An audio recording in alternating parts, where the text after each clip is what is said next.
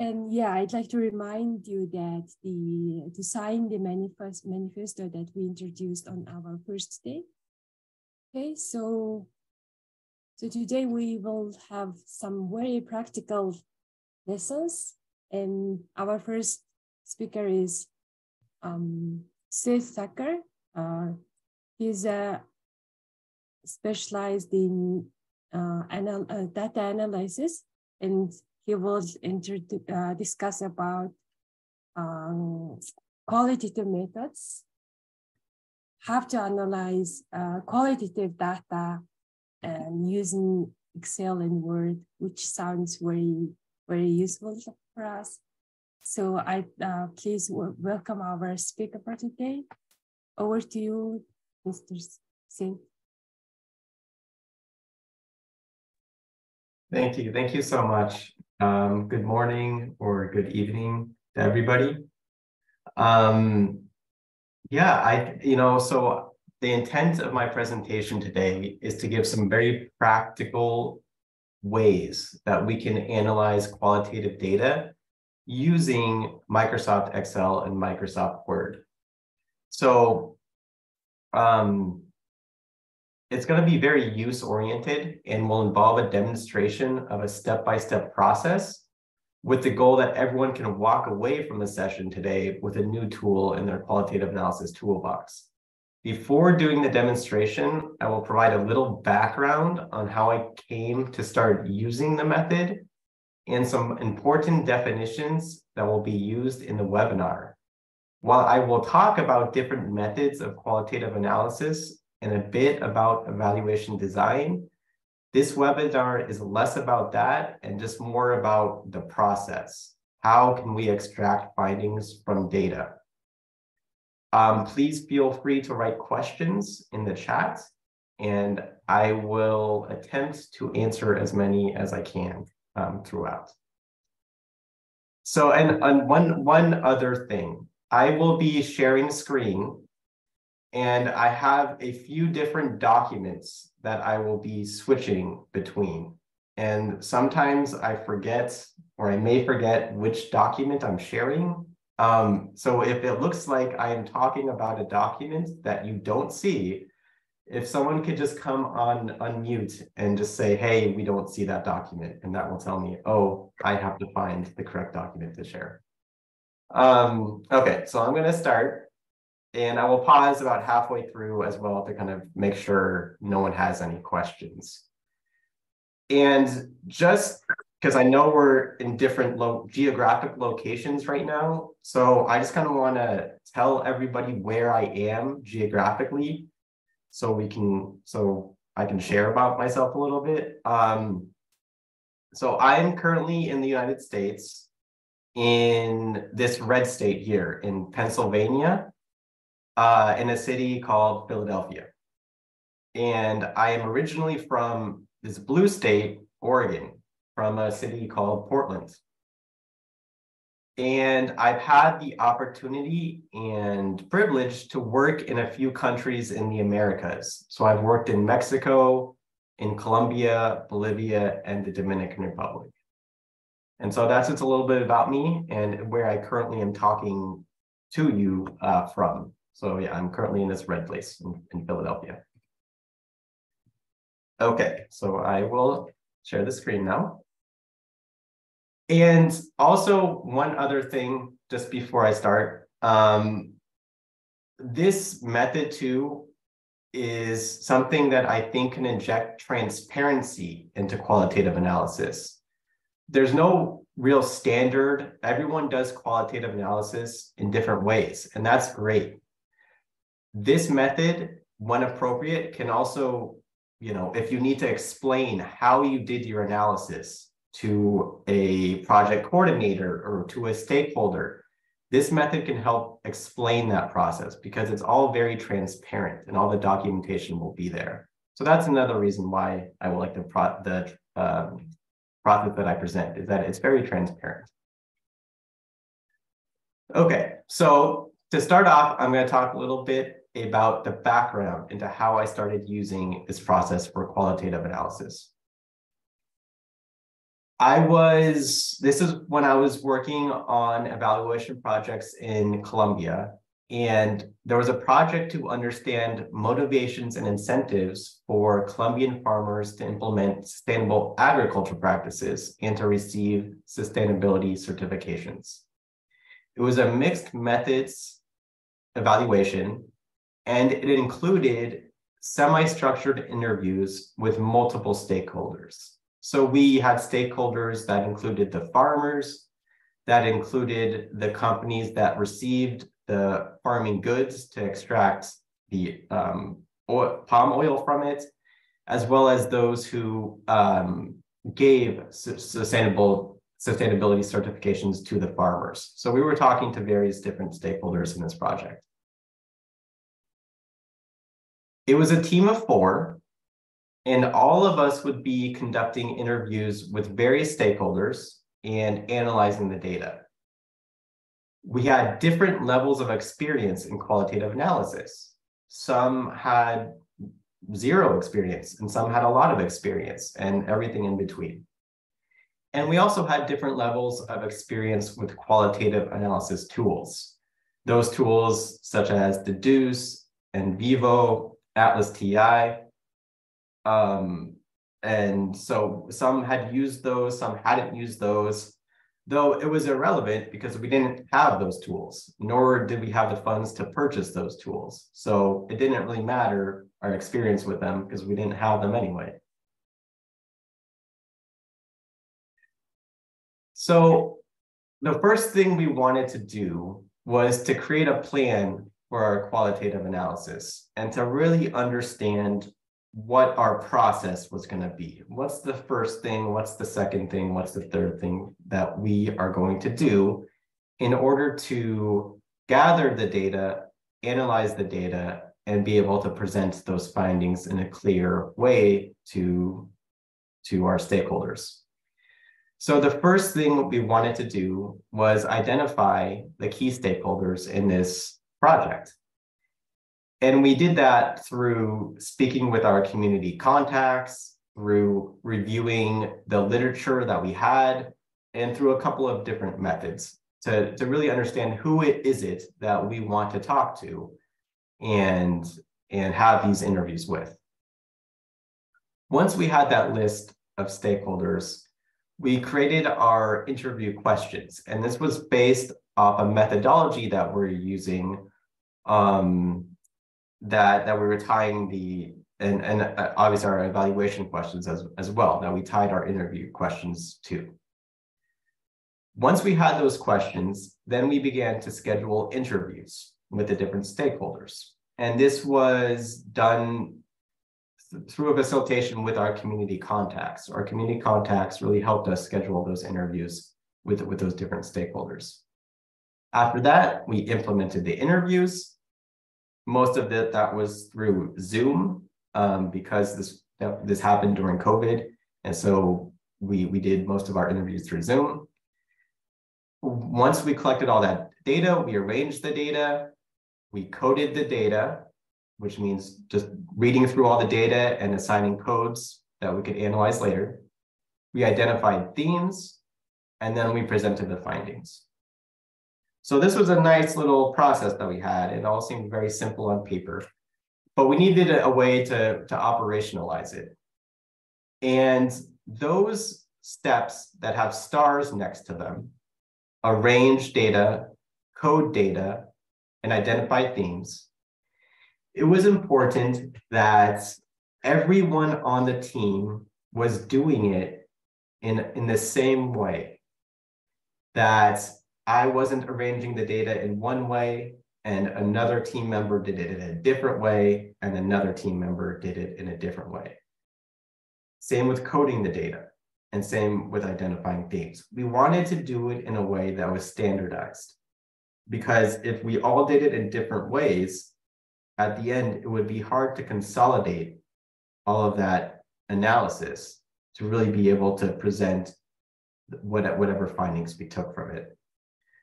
So this was a challenge because, as I said earlier, everybody had different levels of qualitative analysis experience, and we didn't have access to qualitative analysis tools.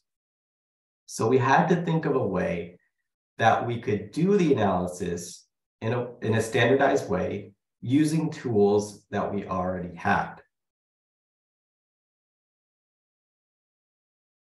So we had to kind of think through how we're going to do this. How are we going to do this in a way that makes sense for us? And we came up with 3 standardizations that we needed to have between us and the team members. And these were definitions. We all needed to talk about qualitative analysis in the same way. And that meant if I talked about coding data, or if I talked about content analysis, or if I talked about certain things, everyone had to interpret it in the same way, which is difficult because many times everybody is coming to qualitative analysis in different ways. And so we think about it in different ways.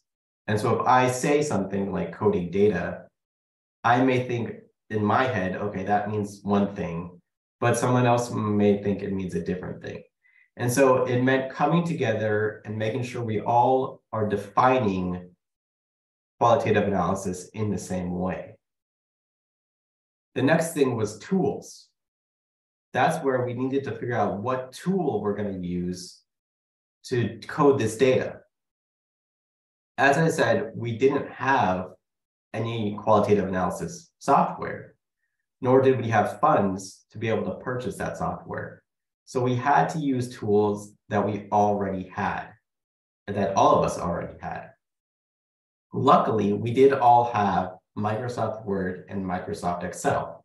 So we could quickly have that conversation and say, okay, we have Word, we have Excel. These are tools that we all can use in order to analyze this data. So we went with Excel and Word. And then we needed to talk about the process, which is how are we going to use the tools in order to analyze the data? Because we all have Word and we all have Excel, but you can use those tools in different ways, right? There's many ways you can analyze data in Excel, and there's many ways you can analyze data in Word. But we needed to come up with a way that we were all doing it in the same way so that we could extract findings from all that data at the end. And so that was a challenge too, is how will we use a tool that makes sense for this tool that makes sense for everybody going forward. So as I talked about, the first one was definitions. And what we wanted to define in the same way was the type of analysis we were doing, the coding type, the coding method, and the coding structure. Many times what I've found with qualitative analysis is that people do it in the way they are most comfortable doing it. And that might be whatever that might be for a certain person. It might be a content analysis using in vivo or whatever it may be. But it's important to understand there's many different ways to analyze qualitative data, and there's many different types, methods, and structures. So what we wanted to do was sit down with a list of the different types of analysis, types, methods, and structures, and really think what is the most appropriate use right now for this evaluation. Not just do the types we are most comfortable with, but really think what is the most suitable types for this evaluation. And so that's what we did. We sat down with a list of different analysis, different coding types, and different coding methods, and really thought, what do we want to use? What does this project really need? I'll talk about the definitions of these a little bit later, but I don't want to talk too much about that because I want to start going into how we did it. But what we wanted to do was, okay, so we have our types of analysis. We have content analysis, narrative analysis, discourse analysis, and there's other types as well. This is just a sample of them, but there's many different types. We know what are our coding types: deductive, inductive, or hybrid. Which one makes most sense for this project? And we have coding methods. We have descriptive, in vivo, process, structural, value, and many other ones. And again, I'll talk about the definitions of each of these shortly. But once we kind of sat down and thought about the definitions and thought which ones were most appropriate, we just put a little check by them and said, okay, this is what we're going to do. So we can define the analysis for anyone who wants to know. If our stakeholders want to know, if a coordinator or a boss wants to know, we can say, we're doing a content analysis using a hybrid coding that is descriptive and structural. And that's how we're defining our analysis going forward. So it's very clear in everyone's heads what we're doing. And we can just write it out. So we can say, this qualitative analysis is a content analysis, which will categorize interview data to classify and summarize the data. We will use hybrid coding. So it will have a set of established codes, deductive, and then add new codes, inductive, while we're working through the data. We will use structural coding. So we'll use who, what, where, when, and how to guide the descriptive coding. And we'll use descriptive coding that summarizes ideas by using a single word or phrase that encapsulates the general idea of the data. And so this is what I mentioned when I talked about coding the data. We're going to go through and start assigning codes to the data. That will be hybrid coding, and it'll be a content analysis. So we're just really trying to summarize the data through this coding structure. And so that's how we defined it. And so, as I said, this was something that I covered, but in terms of tools, we did not have access to analysis software. We didn't have funds to purchase software. Some team members did not have time and or desire to learn the software, which is big because a lot of times in evaluation projects, we don't have a lot of time. And so we don't have time to sit down and learn a new software for everybody. We just have to go. And so what were the tools we all have and know how to use? Microsoft Word and Excel. So that's what we went with. So now, the process, right? How could we use Microsoft Word and Excel to efficiently and robustly code and analyze the data? So now is when I'm going to get into the fun part of the presentation, I think, where I'm actually going to show how to use Word and Excel to really analyze our data, right? And extract those findings. So I'm going to switch over to a Word document and do kind of like a demonstration of how to do that. Before I switch over, though, I do want to just check in with everybody to see if there's any questions so far, just about the background or any kind of definitions I'm using or anything I'm talking about. Is there any questions so far?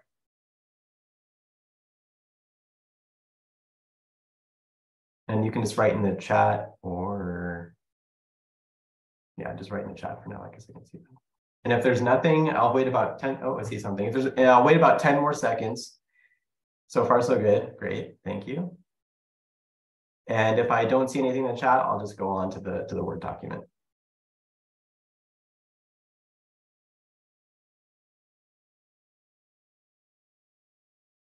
Okay, so I'm not seeing anything in the chat. Hopefully everybody is seeing the Word document right now.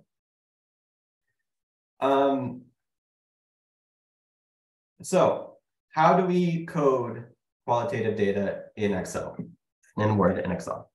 So the first thing we want to do is open a Word document. And just open up a blank document. That's the first thing we want to do. And the next thing we want to do is disable something called modern comments. Now, I don't know much about what modern comments are or what their purpose is, but they do not work with this method. So the first thing you have to do when you open up a Word document is disable modern comments. So how do we do that? We just go over, so we open up a Word document, go to File, go to Options, and there's this little checkbox here that says Enable Modern Comments, or whatever it may look like on your version of Word. But it should be something similar to this. And we want to make sure that this does not have a check on it, that there's no check here. Because if it is checked, then this will not work. So we want to make sure enable modern comments is not checked. If you have a different version of Word, then it might not even be there and we don't have to worry about it. But if you have a version of Word that has modern comments, we just have to make sure it's not there. If you don't see that there, then it's fine. You have a version of Word that does not have this and we're all good.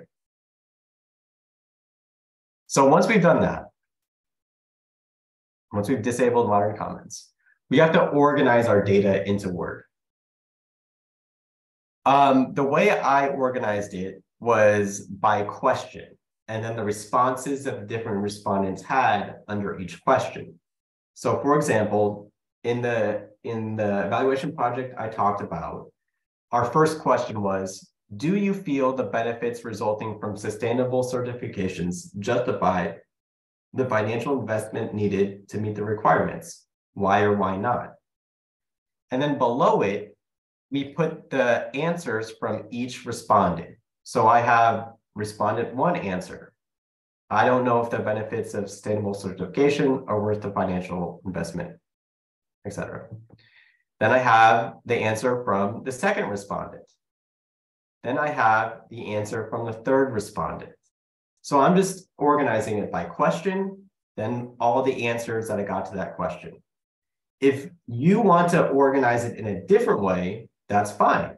For example, you can organize it by respondent. So you can say respondent 1, and then all the responses from respondent 1, respondent 2, all the responses from respondent 2.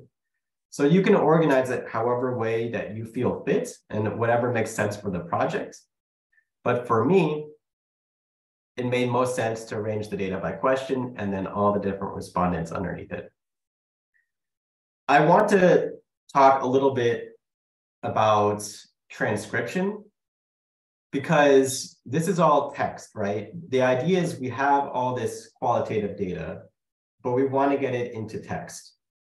And that can be a challenge to do sometimes, especially if we don't want to buy some sort of transcription software. Again, when I was, and pretty much all of the projects that I've worked on, we don't have the funds to be able to buy transcription software. And so we have to figure out a way to transcribe the data that is either free or very low in cost. So I do want to show really quick some ways that we can transcribe qualitative data to get it into text that is free. One way is through Google Docs. And hopefully you're seeing a Google document right now. Google Docs is a free service. You just need a Google account and you can open Google Word.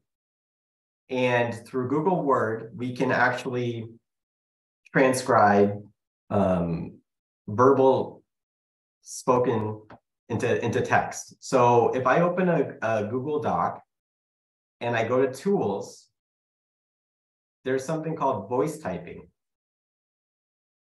And if I click to speak, this will start to transcribe everything that I am saying. And so if you have an interview with somebody, you can actually just open Google Doc and just push the microphone and it will write everything that they're saying. And you don't need to record it and go back and type it up yourself. You can do it, just open up a Google Doc, click the microphone, and Google will do it for you, and you're good to go. So that's a great service, and that's free. All you need is a Google Doc. And I'll do that one more time. You just open up a Google Doc, you go to Tools, Voice Typing, and a microphone pops up, and you just click the microphone. Now, here's what I will say with this. It has a lot of different languages. So these are all the different languages that you can transcribe in. Unfortunately, and I don't know why, but Mongolian is not one language you can transcribe in here. You can do English, you can do all these different ones, but Mongolian is not one that you can do. There is a different service though. If you want to do this, if you're doing an interview and people are speaking Mongolian and you want to do it in that, and you have a smartphone, there's Live Transcribe. And that is something you can download on your smartphone. And this does transcribe Mongolian. And I'm going to see if there's a chat. Mongolian is a hard language. Okay. Yeah, I don't know. I actually tested it in Mongolian. I will show it to you all. I have no idea if this did a good job transcribing. This was just a YouTube video of someone kind of explaining their day, and I put Live Transcribe. Actually, I'm curious, does this make sense, whatever was transcribed here, or is this not very good? Or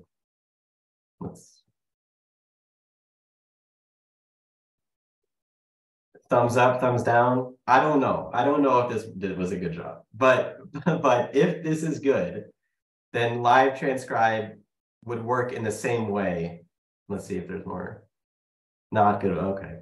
Well, I would say maybe try it out. Maybe give it a try and see. This might not be good, but give it a try. And that's Live Transcribe. Download it on your smartphone if you have a smartphone, and it's free. And you can also just, as someone is talking, push record, and it will transcribe the data. And if it doesn't work well, then that's not good. But if you have an interview in any of these languages, though, then Google Docs would work for that.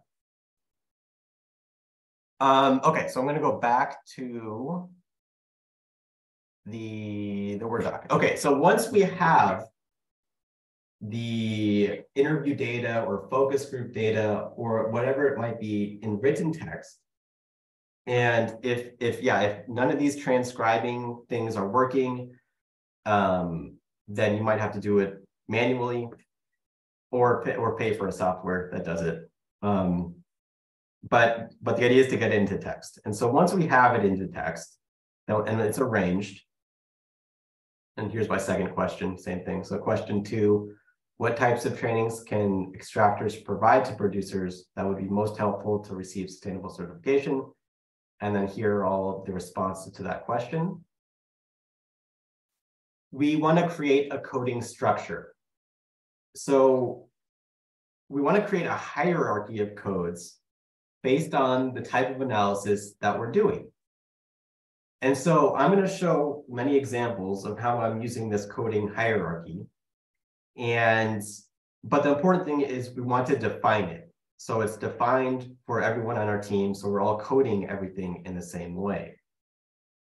So here, our first code is the name of the survey respondent, or some sort of thing that signifies who it is. So you can say respondent 1, respondent 2, respondent 3, or you can say what their name is, but some way that we know which respondent it is. Our second code is the question number. So this is just the question that they're answering. You can just say question 1, question 2, question 3, question 4. The third is the structure code. So this is something that's going to guide our coding. And we can say, are they talking about a what?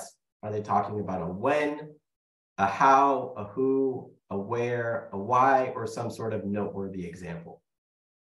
And again, I'll show many examples of how I'm using this in a second. The next one is a descriptive code. So this will be a single word or phrase that encapsulates the general idea of what is being said.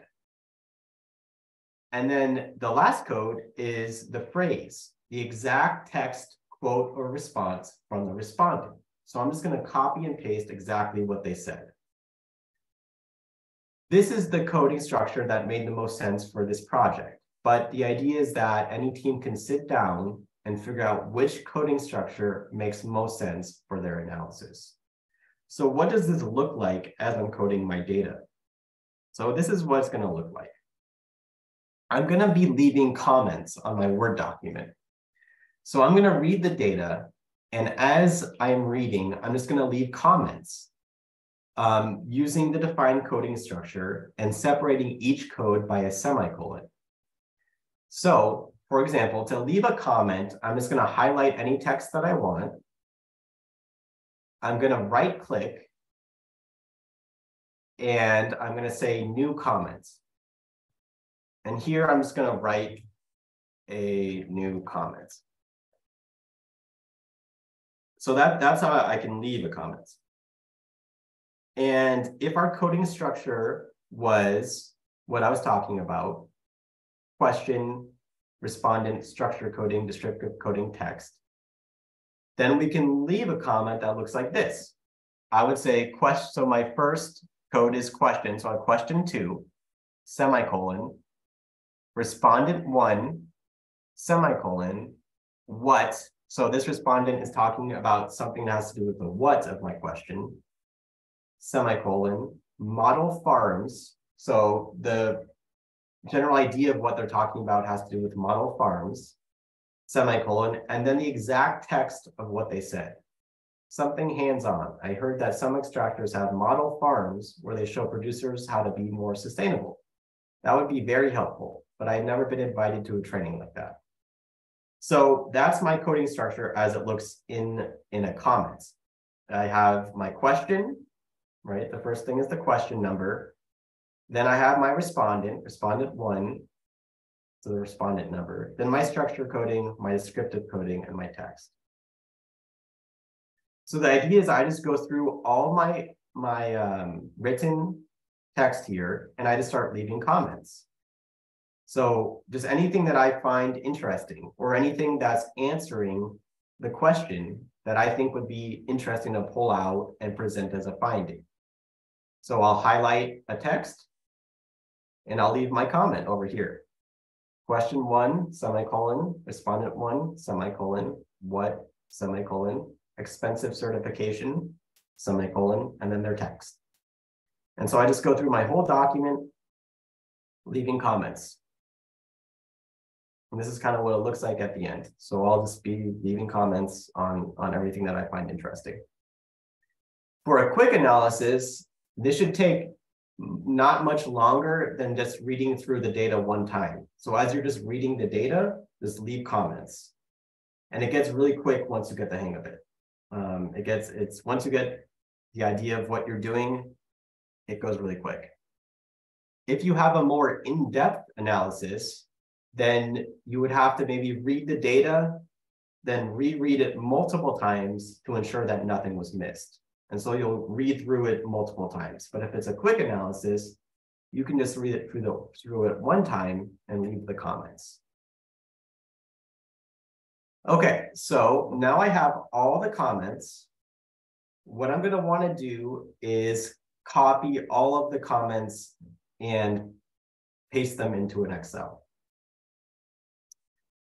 So how do I copy all the comments?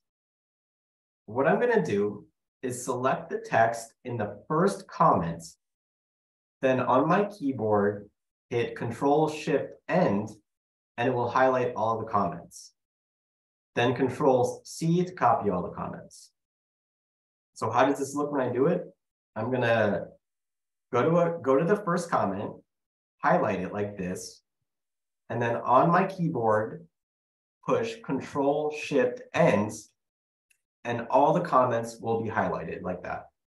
So now all the comments I have here are highlighted.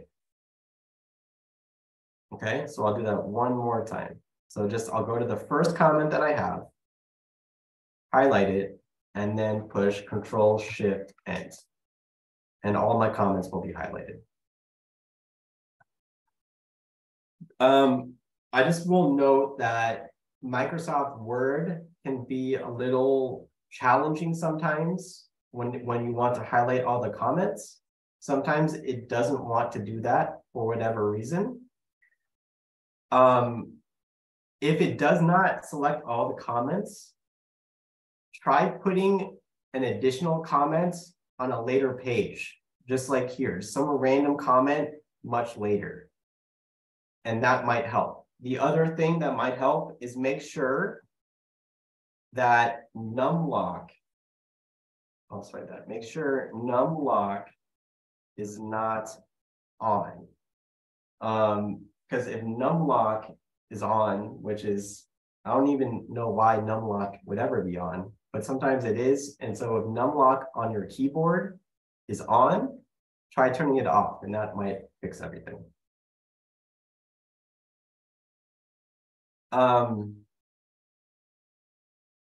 So I'm going to highlight all my comments. And what I'm going to do is I'm going to hit Control-C to copy them. Then I'm going to open up an Excel document. Just open up a new Excel document. This one over. And open up a blank workbook. So once I'm in my blank workbook, then I can select the first cell and just paste all my comments from the Word into the Excel. So now I have all my Word comments here in the Excel. And in the Excel is when I can start doing analysis. So these were my example ones. I'll get rid of them. So I'll just do that one more time. So I'm in Word. I've copied all my comments through Control-Shift-End. So everything is copied. And I just go over to Excel. I right-click and I paste all my comments into Excel.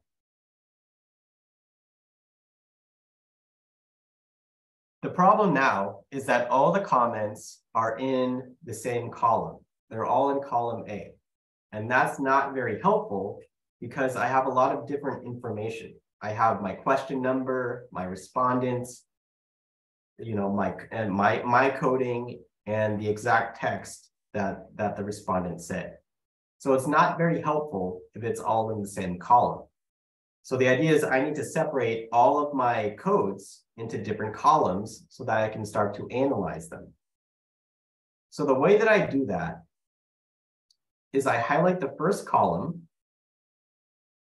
I go over here to data, and then I click on something called text to columns. When I click on text to columns, there's two options here, delimited and fixed width. I click on delimited, next. I select semicolon because semicolon is how I separated all my codes. I click next, and then I click finish. And now all my codes are in separate columns. So here I have my column regarding my question, right? This is question 1, question 2, question 3. Here's my column regarding which respondent answered it. Here's my column regarding structural coding. Here's my column regarding my descriptive coding. And then here's the exact text that came from the document. And so here I can start looking at all the data that I have and really understanding what is it that I want to say about my data. Before I even go on, I do want to say I'm throwing a lot of information at you all, and if this is a method that you find interesting and want to use, all the documentation will be made available. And so don't worry if you don't remember everything that I'm talking about right now. You can review this Word document later, and it has all the steps in order to be able to do this. So once I have everything organized, what I like to do is create a new column called theme. And this is when I can start looking through all my different codes and really understand what themes are emerging from all the different codes that I have. And so what I can do is put a filter on the first row. And so I can just select the first row, go over to filter, and organize my descriptive codings, A to Z, and just kind of see what I'm working with. and see if certain things are emerging. So I see environmental benefit, expensive certification, faraway trainings. So these kind of seem like negative. Well, these seem like negative things. Expensive certification, faraway trainings. Those seem like things that aren't very good. These maybe could be barriers for farmers to get their certification. I see increased market price, increased revenue, increased sales. These seem like good things. These seem like things that could be encouraging the farmers to be able to get those certifications. So these themes like, I don't know, like benefits of the certification. So I can start going through and just kind of see what themes are emerging, that we have some barriers, we have some benefits, and just really understanding what I want to say about the data. Once I kind of start going through and start organizing my themes, I can start constructing a narrative. So this is kind of what, so this is all in the document as well, to paste and organize in Excel. You know how we don't do all that. So this is where we are. So we're going to add our column of themes and really see what themes are emerging. So we could see themes such as increased sales, market prices and revenue. We have travel barriers. We have other certification benefits. And these are kind of new codes that we can place on what we're seeing in our data to really be able to extract findings and understand how we want to present them to whatever stakeholders that we're going to present them to. So we're going to identify emerging narratives that come through the data. As we read through the comments and seeing emerging themes, we can begin to extract summaries. So this is an example summary that we could have extracted from that Excel document with all the different codes and themes that we were seeing. Small-scale farmers expressed mixed opinions about sustainable certification. Some saw it as a valuable investment that could bring financial benefits and improve the reputation of their farming industry. Others had concern about the high cost and difficulty of traveling to necessary training sessions, which are often held far away. This sentiment was summarized by one farmer who said, "I tried contacting the oil extractor about receiving training last month, and they told me I had to go to a training they were holding that was far away and I couldn't go. They need to be more accommodating." Some farmers suggested alternative methods of learning about sustainable practices necessary to receive the certification, such as model farms or phone apps. Overall, the farmers recognized the importance of sustainable certification for the environmental benefits and increased access to market, but also expressed a need for more accessible and convenient training options. So this summary here was just taken from the codes that I had in the Excel document. And it's a way to summarize and kind of present what they're saying, to really, to summarize all the data that we have and present it in a clear, concise way so that anyone can kind of understand what the takeaways are. One thing I just do want to point out, as we're going through our data, as we're going through this Excel sheet that we have, it's important not to just look at how many times something is being said. It's important to not just think about frequency. Because when we only think about how many times something is being said, we're kind of silencing the voices of those who might be in a disagreement or who might feel in a different way. And it's important not to completely silence those voices when we're extracting findings. So I just want to present this quote that I think summarizes that sentiment, in that richness of data is derived from a detailed description, not just the number of times something is stated. Frequency is central to the analysis, but is often the infrequent gem that puts other data into perspective, that becomes central key to understanding the data and for developing the model. It is the implicit that is interesting. So I think that just summarizes that we don't always just want to present findings based off what people are saying the most. We also want to make sure we're including voices of people who might have a disagreeing or a different way of thinking about things as well. And one last thing that I want to show is this analysis definitions template. And so when I was talking earlier about that list of different analysis types and coding types and methods, this is just a more complete list that has the definition of each thing that I was talking about. So like the content analysis is the process of categorizing data to summarize and tabulate the data. Narrative analysis is analyzing stories in the way in which they are told, unpacking the ways in which people deal with, cope with, and make sense of their reality. So they talk more about how something is said.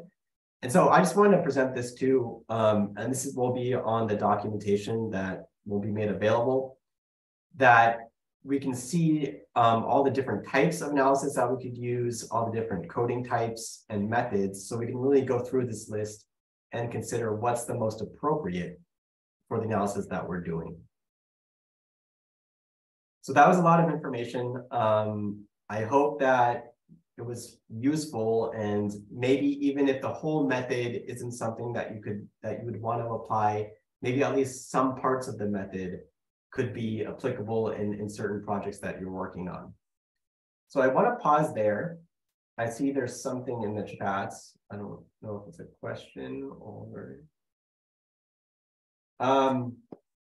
yeah, so I just wanted to see if there's any questions that anyone have about this method, or anything that didn't really make sense, anything that you'd like to know more about. So I will just pause there for any questions that there may be.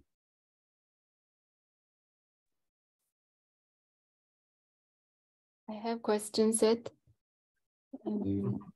Thanks very much for a very practical illustration of using the Word and Excel. I was wondering that before we come to the thematic analysis, you have this description, right? So do you come up with that yourself in advance? Because some keywords are there, right? So do you identify those keywords yourself? Yeah, and can you just explain in what part? So which keyword? Yeah, maybe could you share your screen again? Yes. So is it at the, we're talking about the end, like this part? In Excel. So you, Excel, in each column now, we have the data. Yes. So yeah, descriptive coding. I came up, yes. So that would be me coming up with those. Okay. Yeah. Mm-hmm.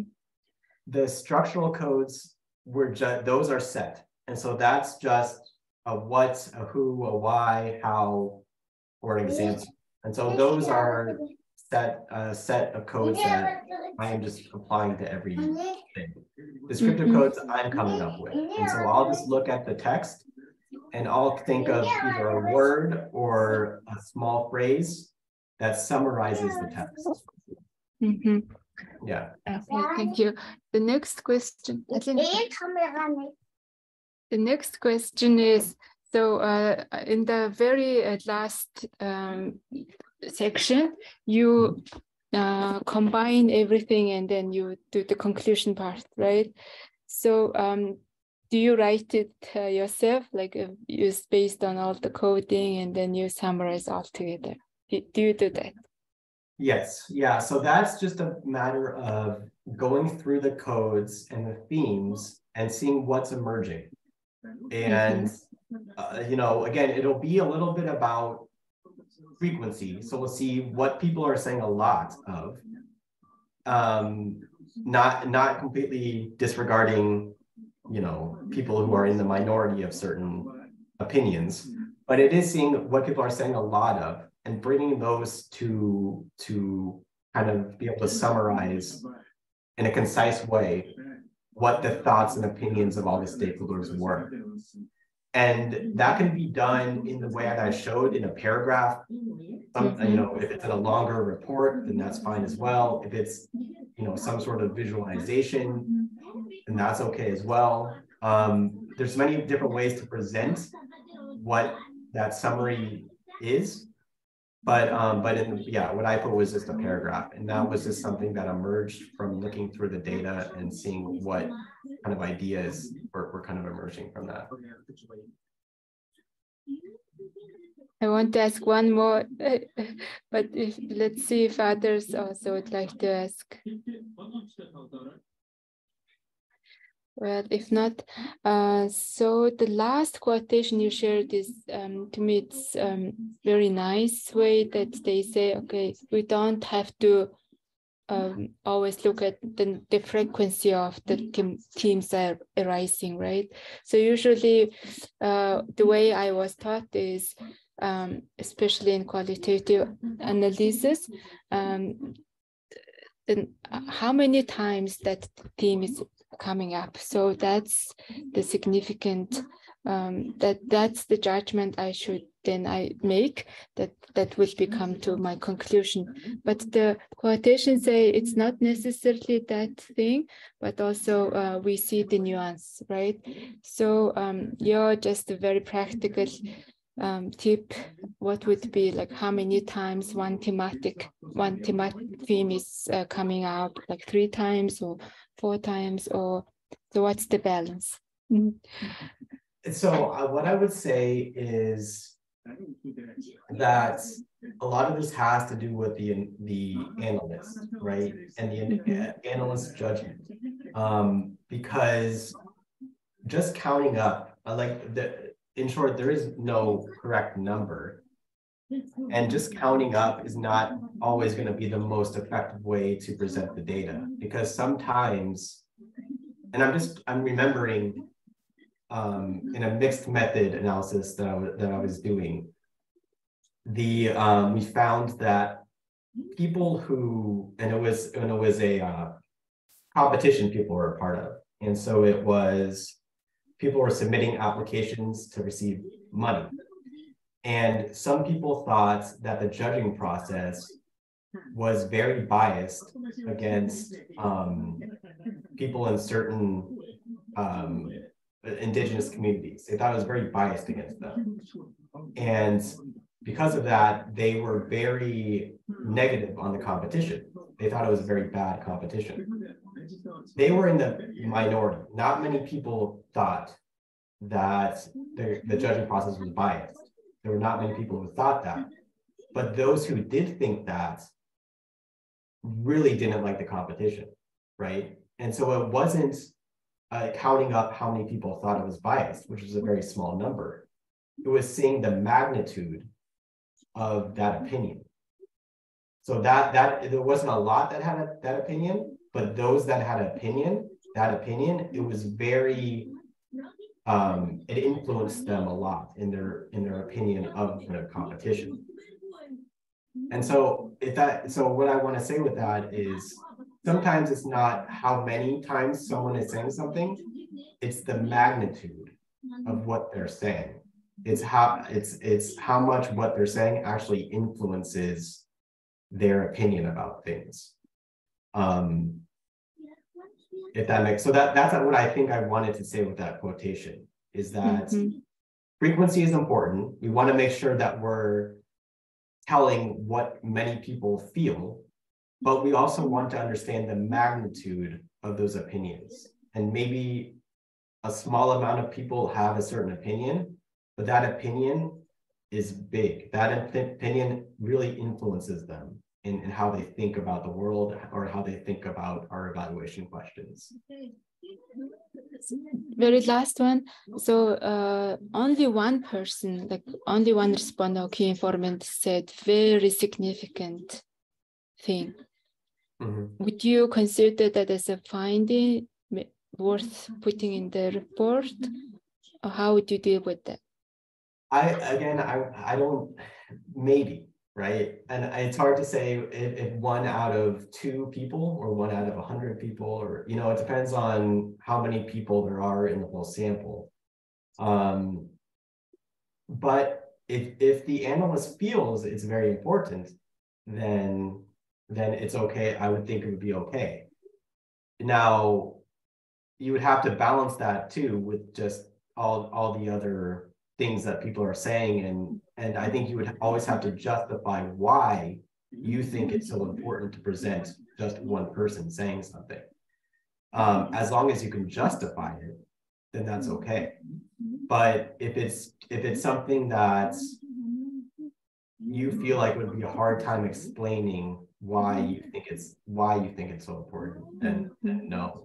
I think the example that I had where we had quantitative data to match with the qualitative data, right, about the bias in the competition, that's a way we could justify why we felt it was important to highlight the small number of people that found bias, because then we could match that with the quantitative data and say, look, not many people said it, but it was very influential in how they thought about the competition.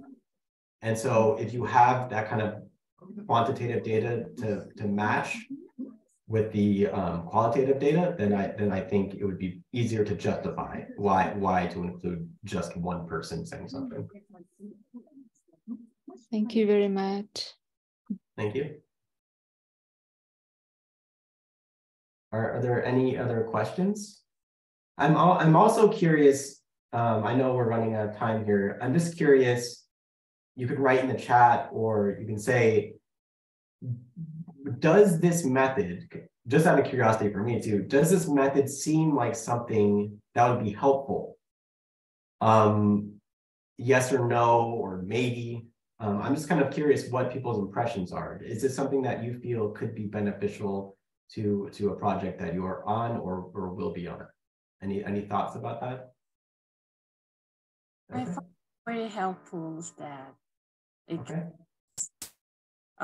interviewing and also focus group discussions, we collect like too much data, too much long narratives, and it is very difficult to analyze those long narrative data and like sum up and put it in your report. So what you just showed us was very helpful. And I also think that we can maybe code our answers by our like report sections. Yeah, maybe if we have any kind of like, if the report includes like,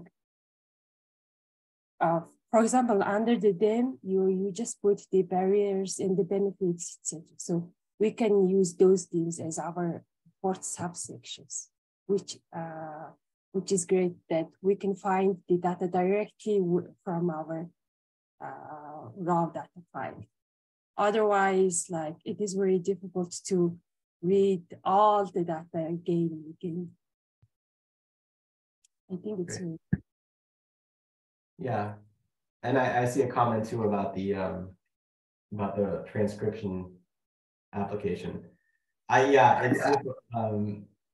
didn't know. I would say try it out though, or and see if it works in other ways. I don't know, but because it always is a difficult process of like taking that qualitative data and getting it into text. That's always like a okay. I was joking. Okay. It's always a frustrating process, and so yeah, I'm always trying to look for ways that process could be less frustrating. So if it's yeah, try the app though and see if it works. Maybe it'll work better. But if there's no more questions, thank you so much for having me. I really enjoyed presenting this to you all, and I don't know, Dennis after me also has some great tools in Excel. He'll continue showing. So thank you so much. Thank you. Thank you very much. Before we move our next session, let us take a photo. Everyone, please open your camera.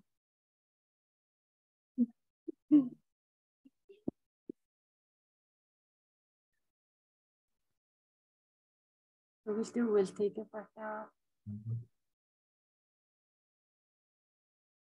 Нэг ичэмнэ. If everyone has their cameras on, we still have a few people. Инегэрээ. Okay, I'll take a picture on 3. 1, 2, Нэгэрээ. and 3. Okay. Thank you. Sweet. Thank Thank you. you very much. So helpful. Especially the column.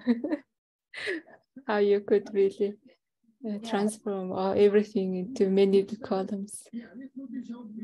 And it's for me, it's also like it's very helpful that I usually try to code or like break my answers into different subsections, etc. And I always wonder what is the best way or the best international practice to do this kind of analysis for the qualitative data, because I also tried to use some other programs like the DOs and then we were teaching, but they were very like, I couldn't find if they are helpful or not. Like, since like comparing to quantitative data analysis, like the analysis and qualitative data is like, it has too much like mechanical task job. You have to do like code and column or sections. You have to do like it takes time, but in the end, it's really helpful that this is the way that other people do also. Thank you. And I'll just say if people want to add me on LinkedIn, I'll put my contact in the chat. And if you're using this method and something isn't going right or you need some troubleshooting, feel free to message me and I can provide any guidance that I can. So I'll put my LinkedIn in the chat if anyone wants to add me.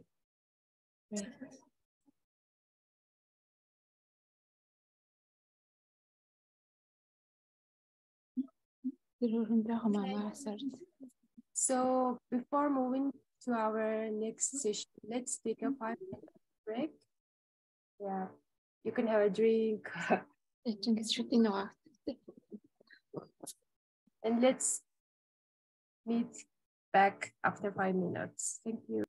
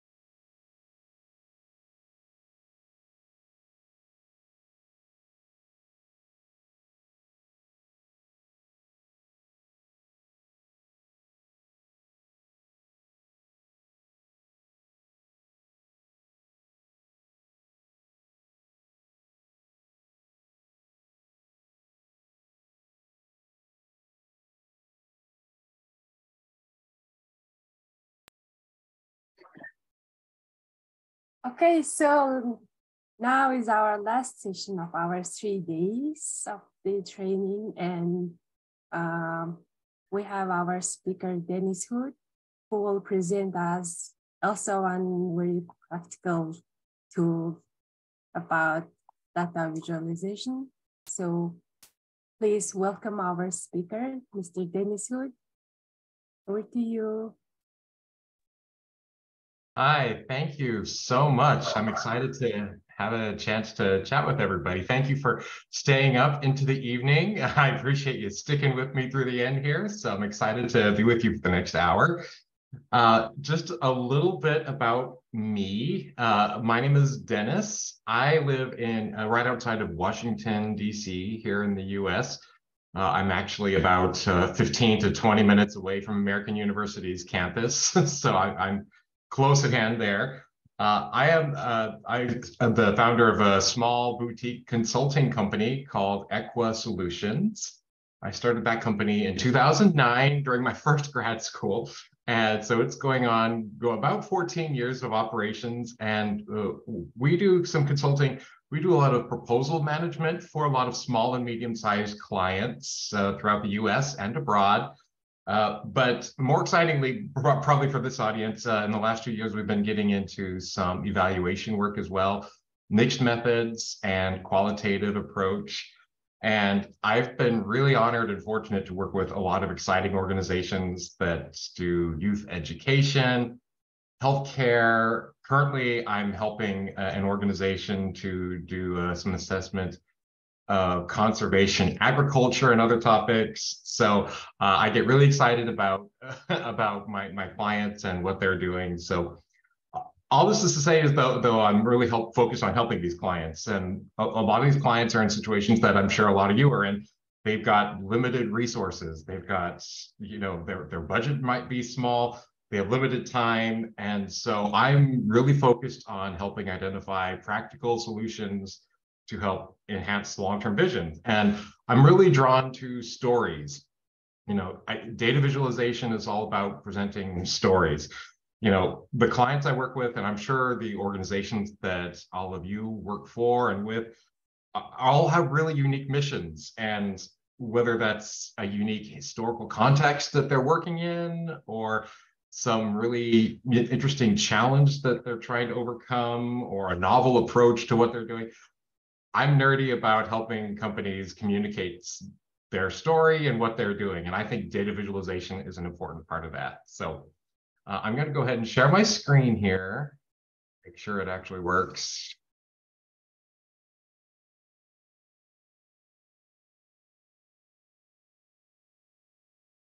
All right, can you see my screen? Yeah. Okay, perfect, thank you.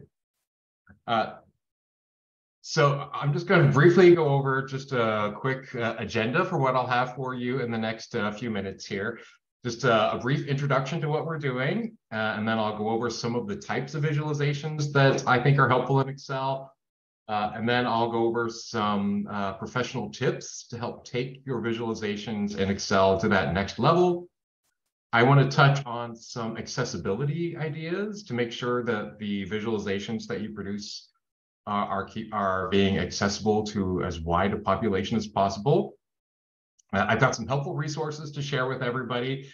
And then, just like Seth did earlier, I'm going to move on to a demonstration in Microsoft Excel as well. So I will just go ahead and dive right in here. So just a little introduction as to what I want to go over in the next 2 minutes here. So many of you are focused on gathering, analyzing, and reporting your data to a wide range of audiences, whether that's evaluation stakeholder, funders, internal chains of command. So I really want this presentation to be use-focused and helpful to give you some ideas to help share your organization's unique stories and call out your unique accomplishments, challenges, and approaches. Microsoft Excel is a relatively accessible tool to quickly and cheaply produce data visualizations. So this presentation is going to provide a basic overview of some straightforward graphs, charts, and tools that you can fairly quickly put together and incorporate into your evaluation reports or other documents. And then, as I mentioned earlier, then I'm going to share some helpful tools to help take your visualizations to that next level. You know, Microsoft Excel turns out some useful default options, but there are some options where if you ingest just a couple minutes, you can really take them to the next level. So I do want to emphasize that this is a workshop for, you know, relative newcomers and beginners to Excel and to data visualization. If you have expertise in R or Tableau or some more, you know, complex data visualization techniques, I applaud you, and I could probably learn from you. But you know, this is meant more of as a beginner a beginner's tool to help you choose which data visualizations to use and then how to produce them. So just a quick disclaimer there before we dive in. So as we start moving in here, before we dive in too far, I just want to emphasize, first of all, that it's critical for all of you to be mindful of your data when you select what visualization you want to use. You know, I'll go over a few different types of data visualizations that you can easily make in Excel here, but you know, ultimately it's up to you to decide what type of data do you have, how much data do you have, what's the best way to tell your story. So, you know, just keep that in mind as we dive in here. So, but as our first slide here shows, you know, the most basic visualization, I think, is a pie chart. Sometimes they can be appropriate and helpful, particularly if you have a relatively small amount of data that you want to quickly present. So when you want to present data that comprise the parts of a whole, a pie chart can be helpful. That is, when you have different pieces of data that, when you add them together, contribute to a total. So let's take an example of, say, the population of a city. Say that's 100,000. You could present, with a pie chart, you could present different demographic subsets of that population, such as age groups, for example. You know, you could have, you know, different slices of your pie.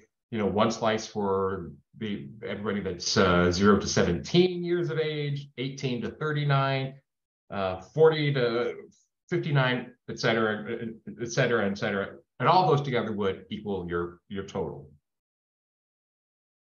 Some other examples of things where you could have sub-items that comprise a total would be an organization's budget. I mean, what are the line items that go into that budget? The sources of a company's sales. There are lots of options, but just be mindful about what your data is and how many categories it includes. I've added a little disclaimer on this slide that I think pie charts should try to be used somewhat sparingly. If you have too many categories of data, you could end up with too many slices of pie. And just like when you're eating your dessert, you don't want to have too many slices of pie because you're just going to end up sick and it's not going to end up making too much sense. The purpose of data visualization is to tell your story quickly. And if you have more than about 4 or 5 categories of something, but at that point, your pie has too many slices and people aren't going to be able to really tell what story you're trying to make. But this is a basic start. But in other cases, I would encourage you to consider some other options, which we can go over in a second here. Bar charts, I think, are, you know, pie charts, big brother, helpful big brother. They're a little bit of a more of a sophisticated way of displaying categorical data, and they allow you to take the next step beyond pie charts and show larger quantities of data. These can generally be presented either horizontally or vertically, and the specific method you choose is generally up to the type of data you want to visualize. There are a few things in mind when you're deciding if your data would lend itself to being in a bar chart. First, the data should fit into discrete categories. For example, you could look at the number of students enrolled in different programs at a school, the number of patients who take specific medication, quantities of different types of crime in a particular location of a city. Options are pretty endless here. But it's important to point out that generally these categories are independent from one another. I'd also like to note that a bar chart can be a visually powerful way to display situations where you have more categories of data than you would for a pie chart. So if you have, say, 7 to 10 categories of data, your message is going to be much more clearly conveyed in a bar chart where you can convey that information a little bit more separately than you would in a pie chart. Now, it's important to think about whether or not you want to use a vertical or a horizontal bar chart, both of which can be produced very easily in Microsoft Excel.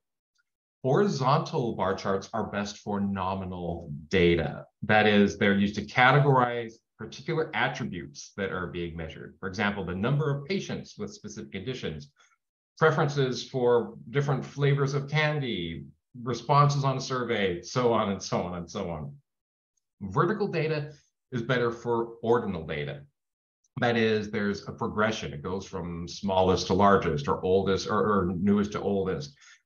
And in that case, you go generally left to right. So example, ages, incomes, heights. Incomes could go from smallest income to larger income, and you would go left to right.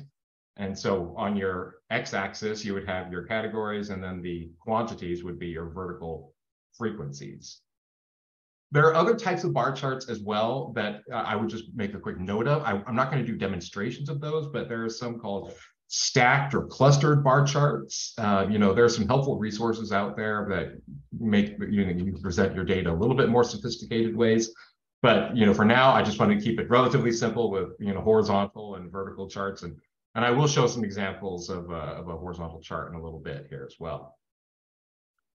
Another type of helpful visualization that you can produce in Excel, which is a little bit more complicated in Excel, is a histogram, which appears very visually similar to a vertical bar chart in that they show the distribution of data in a vertical fashion with bars or lines. But there are some important distinctions between histograms and bar charts.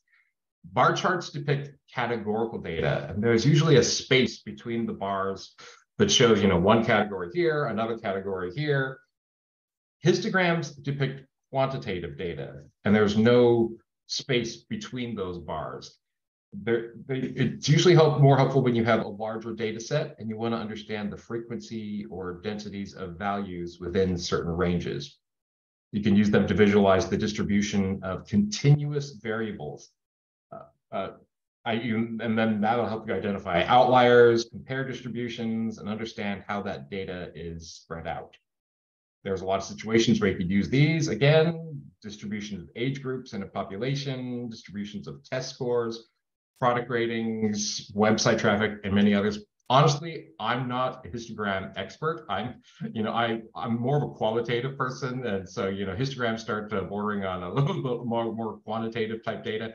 I just wanted to touch base on these. I'm sure a lot of you have more statistical and quantitative backgrounds than I do, and you're all smarter than me. So I will definitely show you when a histogram can be used and how to use it in a little bit when we get into the demonstration.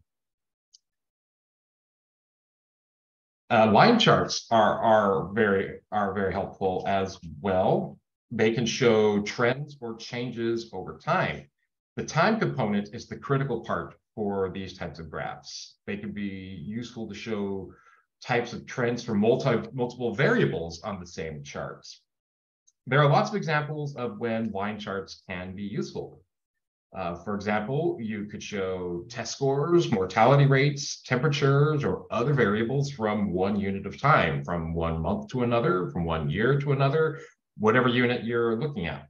And then you could break that down even further, which is when things start to get even more exciting. So, for example, the example of test scores, you could show one line that represents the test scores of one school in a particular area, and another line that shows the same test scores for a different school in that same area over a period of time. And that can allow you to quickly display differences in performance and then make quick comparisons and contrasts. I just saw that there's a chat. Oh, yes, there is also scatter plots are also helpful. I appreciate the question. Let's see, did I have a note on scatter plots? Yes, scatter plots are also very helpful.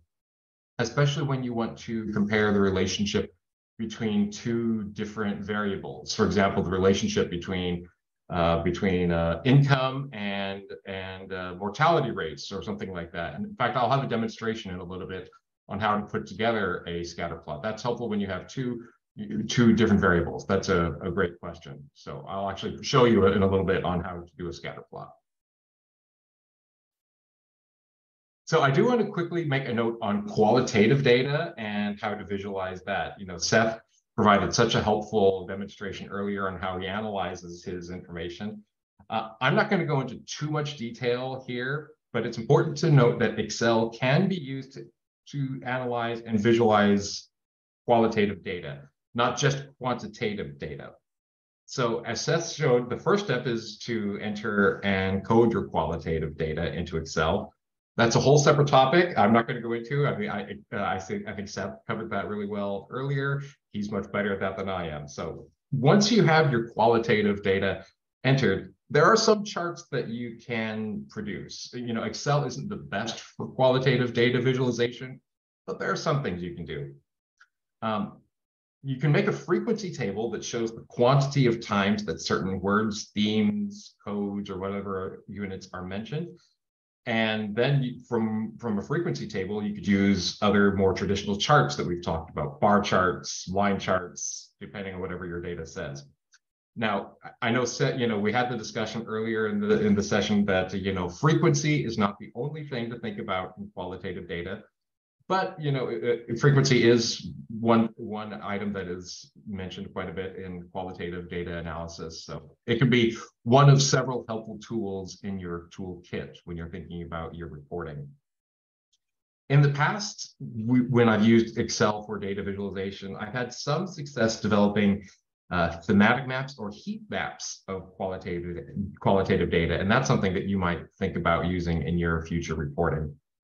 So in this situation, you would build a table of the frequency of your qualitative data, and then you would literally color code it to graphically show topics that are mentioned more than others. So for example, shades of red could be topics that are mentioned less times, or light greens and dark greens could show words or phrases that get mentioned more. And so then, you know, when you have this table, you can immediately see, like, for example, on this table here, you can see, oh, this dark green, that must be something that's mentioned quite often, or, you know, light reds or dark reds are mentioned fewer. So that helps you think about themes. It's not, and get you going to the next level of your analysis. It's not your only tool by any means, but at least it helps you get thinking. There are other tools that you can use, timelines, Gantt charts, and many others.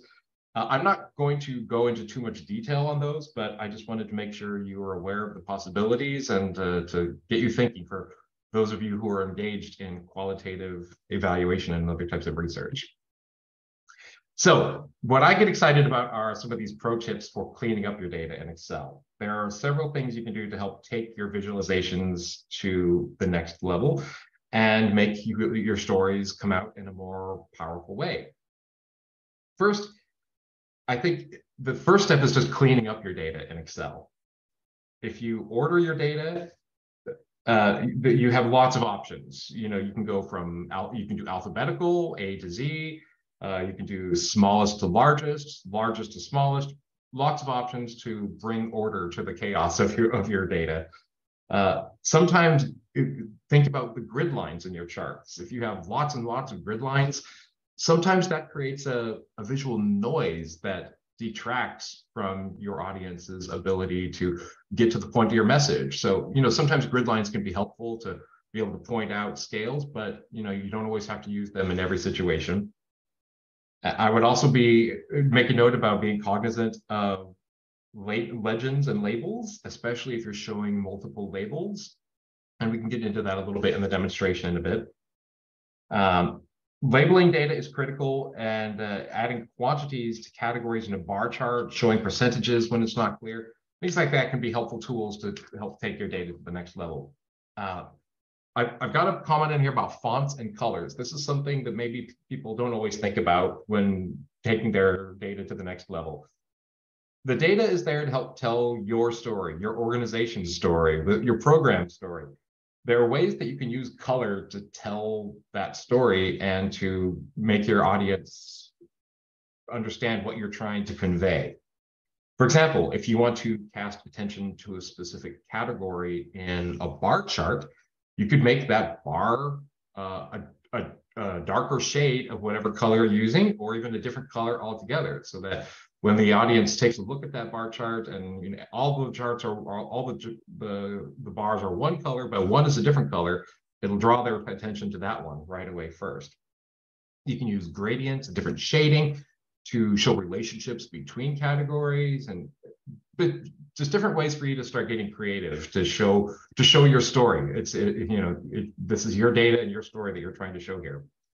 Fonts are also important. Microsoft Excel tends to have its default fonts. These days, it tends to be Calibri, which is fine. I'm not saying it's not a bad font, but you don't have to use their default fonts. In 2 or 3 clicks, you can use other fonts to adjust the font for whatever need you have.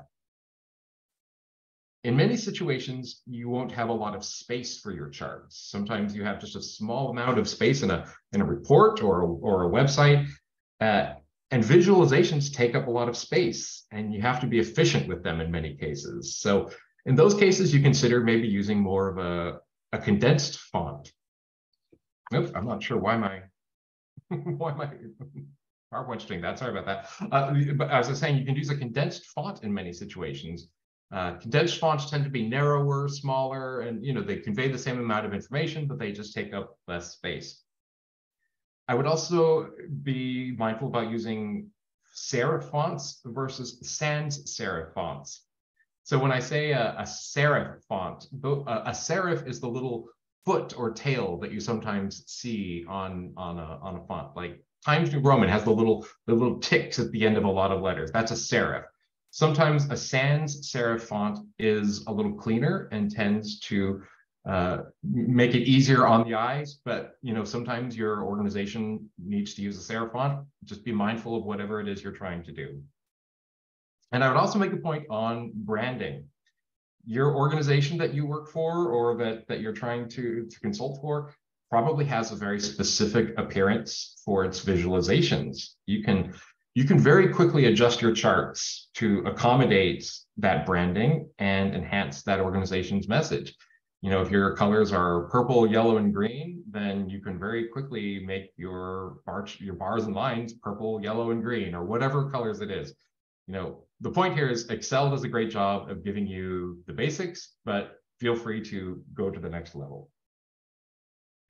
I also think that figure titles are helpful and something that we don't always think about. Figure titles allow you to quickly communicate even more and enhance the message of your charts. And I provide an example here of how I usually like to do a figure title. I usually number my figure, all the figures, my data visualization figures, figure X, 1, 2, 3, and then usually a full sentence title after that, with a period at the end. That quickly, it doesn't have to be a long sentence. It could be 8, 9 words, but something that quickly conveys what you're trying to say in that data visualization as well. So here's an example of taking a chart from an Excel default option to something that is a little bit more useful. In this situation, I have totally made up data about a hypothetical hospital and the composition of its staff: nurses, social workers, doctors, maintenance workers, etc. Total hypothetical, not real data. So on the left here, this is the default option that Excel churned out for me in a situation. It's fine. It conveys the information. It's there, but it takes a little bit to kind of get through. You have to, I'm not sure what you're trying to say, but the information is there and it is displayed. It just doesn't say much of a story. With about 30 seconds of tweaks, maybe a minute of tweaks, we can definitely turn a default option into a data visualization that tells a story. We reduced the noise of the chart by taking off the grid lines. We turned it from a vertical chart into a horizontal chart. We added some labels for our categories to make the quantities clear. We ordered the data. We branded the colors to align with my company's colors. My company's colors are lime green and dark blue. And so we made that lime green to make it look like something that my company would produce. We used a condensed font here to save space. And then we added a little bit more of an informative title to help the audience quickly understand the purpose. We're trying to show that nurses are the largest quantity of staff members here. And so we convey that quickly by making the color a little bit darker to cast the eye quickly to that top bar. So it took about 45 seconds to make these tweaks, and it's something that anybody can do really quickly in Excel to make their story pop even more. So I want to make a few points about accessibility. Accessibility is something that you should be mindful about in your data visualization, and Excel has a few options to help you with this. It's important to be considerate of individuals who may have low vision or color blindness, for example. In those situations, it's helpful to choose colors in Microsoft Excel that have higher levels of contrast. So blue and orange, for example, have a lot more contrast than blue and purple. In those situations, it's easier to tell the difference between what the two lines or bars would be. So a lot of people have color blindness in the world, and red and green tends to be the most common form of color blindness. So, red and green are a good contrast, but unfortunately, red and green are also the most common form of color blindness. So these are just a few things to be considerate of, especially if if your population has some individuals with color blindness. In Microsoft Excel, there's also a function called alt text. I'm sure many of you have heard of this or used it in the past. Alt text is basically a brief written description of your chart or image that can then be read on screen by screen reading software for individuals who may be visually impaired. It's fairly easy in Excel, and I can show you this if you want during our demonstration, but we have under the Format tab, there's literally a button called Alt Text, and from there you can write a 1 or 2 sentence description of whatever chart it is that you've made. And this just basically makes your visual more accessible to people with certain types of visual disabilities, and helps expand your audience, which is helpful to be inclusive and accessible in this age. So just some things to be thinking about. A few helpful resources I wanted to share here, and I will be happy to share this presentation with you all later on, so you can keep these. These are just some blogs and websites that I refer to often when I'm looking for additional tips on making my visuals a little bit stronger. One of the best data visualization experts out there is Dr. Stephanie Evergreen. She has a blog that is extremely helpful, and I'm always happy to refer to people who are smarter than me. American University has some other data visualization webinars as well. And then I've also provided on here a color contrast checker. There are a lot of these online, but this is one that I've used in the past, where you can literally enter in the CMYK or the RGB of your 2 colors to make sure that you have good contrast in whatever colors you're using. And there are a lot of others that you can Google as well. In the past, when I presented this workshop, I've also included Seth Tucker's information as a helpful resource as well. But since he was already on here, you've already benefited from his expertise as well. So now I will go ahead and move on to the fun part of the demonstration here. Move on to the actual Excel sheet here. Let me grab my notes here. When we move over to the Excel, what I'm going to do is I'm going to make one of each of these types of data visualizations that we went over. And then I'll take 1 or 2 of those charts and apply some of those pro tips that we went over to show how you can make your charts tell their stories in a little bit more of a powerful way. So I will move on here. And if at any point anybody has any questions, feel free to type them in the chat. I know I'm spewing a lot of information out, so I'm happy to slow down at any point or repeat anything, especially as we go into the Excel here. So as we get into the Excel here, I'm assuming that all of you are able to actually enter the data itself. I'm not going to go over how to actually enter your data. Good comment on pivot tables. Pivot tables are a little bit are not something that I'm covering here. Those are a really helpful tool, and I can maybe try to share some resources later on for those. I'm not a pivot tool expert. I'm looking more at more traditional types of charts here, but I think pivot tools are a powerful tool as well. I'm showing a little bit more of the more beginner level types of charts, but I think pivot tools are very helpful. I apologize that I haven't prepared a demonstration on a pivot table here. Unfortunately, I'd have to try to find some sort of specific data for that, but I can definitely share some resources on that later on for that particular chart. So I've got several tabs at the bottom here that show the different types of charts we'll go over. The first one is we'll start with the pie chart.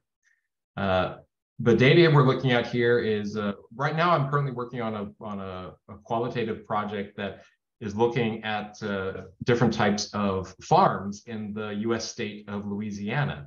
And we're trying to be mindful of the fact that a lot of farms are owned by different ethnic groups or different minority groups here in the US. And so I put together a list of the different types of farms and the ownership of those farms by different minority groups here in the US. We've got Hispanic owned, American Indian owned.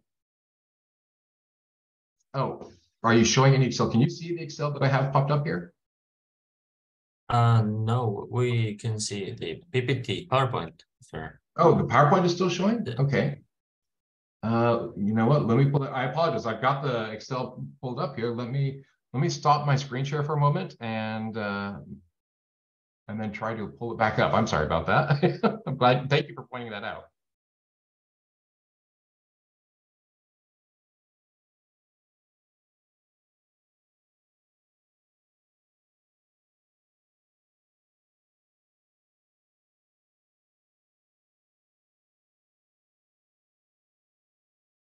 All right, I'm trying again. There we go. Now we can see the Excel file. Now we can, okay. That would have made no sense at all if I would have gone on for 20 minutes doing these cells. Thank you, I appreciate it. So like I was saying, here's our first, we've got several tabs here. The first tab here is to show our pie chart. This is the number of farms in Louisiana that are owned by different minority groups in the US. And so as I'll show here in a moment, all of these charts are produced in a very easy, straightforward way. That's why Microsoft Excel is so accessible. We literally select our data. And the important part here is to go to Insert. And then here we have our charts option right here. It presents several main options for types of charts. But what I like to really do is go to this little box for recommended charts and then go into all charts. This gives you every chart that you could possibly make. And in this case, I like to, we're doing a pie chart. So it's literally as easy as clicking pie and then clicking OK. And just like that, we have our pie chart. And I'm not going to go into the pro tips quite yet. I'll go through and make our charts first before we go back and clean them up. But Excel has produced its default colors in this case. I don't know that I would have chosen this particular set of colors right away, but it's helpful. It shows that we've got the biggest slice of our pie is the black-owned farms in Louisiana. So it presents the data and it's produced our chart fairly quickly. So. And then if any of you are curious on any of the data sources, I do list the data sources down here if you're ever curious to go back and try yourself as well. So we'll go on to the bar chart. this is a situation from some research that was done earlier on maternal mortality rates as of 2020. Oh, that should say 2020. In East and Southeast Asia. So maternal mortality rates here being defined as the rate of the number of maternal deaths per 100,000 live births per country. Just kind of an international development focused data set here. So again, producing this chart is a simple, straightforward step. It's a matter of selecting our data, going up to insert, clicking our little box here to choose, and then going to all charts. And then right here, we have our bar chart, and it gives us lots of different options for our bar chart. And we're just going to go with a standard bar chart here. And so that has produced right away our bar chart that shows there are different categories. And we'll come back to this one in a bit and do some helpful ways to maybe clean this up to tell a story a little bit more of a compelling way, but that at least shows how to produce one of those. So I want to do a histogram for all of you to show how to produce one of these. Like I said, I'm not a histogram expert by any means. Histogram gets into a little bit more of the statistical analysis, and but I will show how to produce one of these. Histograms are produced in a slightly different way than other charts in Excel, and a lot of you may know this already. But to do that, first we have our data here is it's hypothetical data of waiting time that people spend waiting on a phone call, a phone line system. Somebody calls into a company, and this is the amount of time they spend waiting on times. And so here we have all of the number of seconds that people spend waiting. When you have a histogram, you also have to have another type of data on here called your bin ranges. A bin is another name for basically the width of the width of the scale that you have on your x-axis that you want to be able to show. So for example, in here we have it divided into 5-second increments. So we've got 5 seconds, 10 seconds, 15, so that when we have our x-axis, the ticks at the bottom, the scale will be in widths of 5 seconds. So each of our bars will then be in 5-second widths. So to produce a histogram, it's a little bit different. We go up to the Data tab instead of the Insert tab, and then we go to our Data Analysis button over here. And that'll pop up several different types of analysis tools that you can do. But we're showing histograms here, so we want to show histogram. And then you click OK. And then there's a few steps that you have to do here, and I always forget one or two because I don't do histograms too often. But so for our input range is the actual data set, the time that people spend waiting, for example. So you click here, and then you can click over here and actually select the data that you want to use for that, and it automatically populates over here. And then here in the bin range, this is basically telling Excel the scale that we want to use on our x-axis for our distribution. We go here and we select our bin range from basically from 5 seconds up to 80 seconds. Now it's important here to also then go on the output options to click chart output. I have a really bad habit of forgetting to click chart output, and then it pops up with just data and no chart, and I'm left scratching my head going, what have I done wrong? So learn from my many mistakes. And then we click OK. And when we click OK, what it does is it's going to open up a new tab, and that's where our chart is going to be. And look, I actually did it right for the first time ever. So we've got our histogram that shows, it's produced a standard bell kind of the usual bell chart that you see in statistics that shows that the 45-second range tends to be around the most common, and if there were any outliers or anything like that, it would be able to show you that. So again, I'm not a histogram expert, but I just wanted to show you how you do that.